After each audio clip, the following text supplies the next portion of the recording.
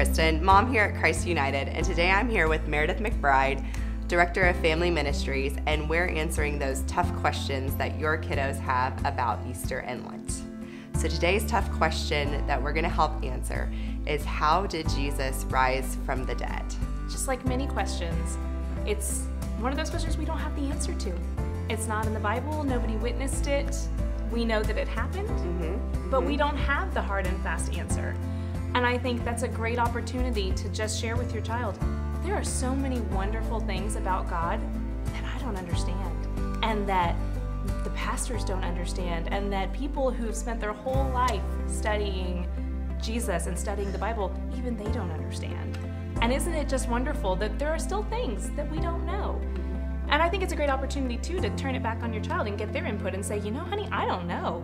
How do you think it happened? What would you think it looked like?